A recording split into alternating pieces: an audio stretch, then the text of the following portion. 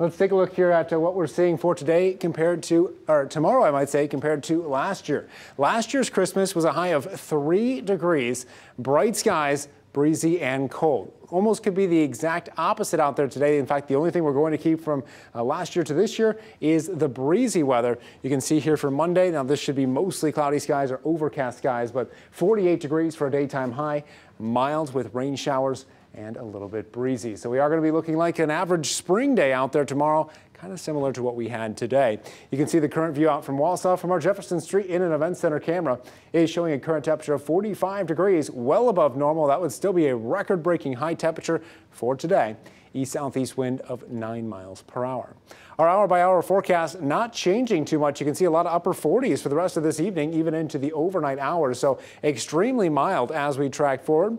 Our satellite and radar picture here showing cloud cover continuing to push in from the west. And you'll notice much more than cloud cover over in eastern Minnesota. And all that rainfall activity is eventually headed our way. But we likely won't see that rain start to pick up until around 9 or 10 o'clock tonight. You'll notice as we zoom in that there's a couple things going on here. First of all, you'll see a couple of spots of yellow, which means there are a few cores of moderate showers within this rain system. You'll also notice that it's traveling almost northerly, but it is a slight component to the northeast, which means while it's not too far away, it will have to travel still about 200 miles before it makes it to the News 9 area, which is why we likely won't see this until a little bit later out there tonight.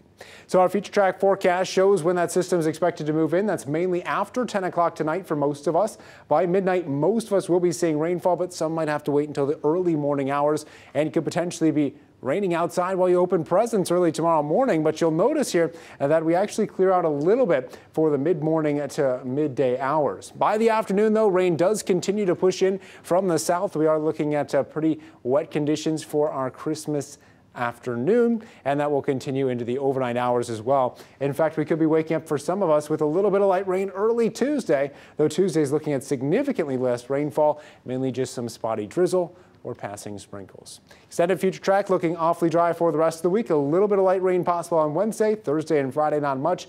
We could potentially see a few light flakes and flurries up in the Northwoods, a sign of potential snowfall maybe in a week or two. Now tonight we drop down to 44. Rain begins in mild. Southeast winds 5 to 10. Forecast high tomorrow, as we mentioned, 48, which would be a record-breaking temperature yet again. Our warmest Christmas we've ever had on record here in Wausau is at 47. 7-day forecast, 60% chance early Tuesday, otherwise clearing out, high 44. Wednesday, some cloud cover, high 39. Breezy Thursday at 34. And you'll notice we drop down to around freezing by the end of the week.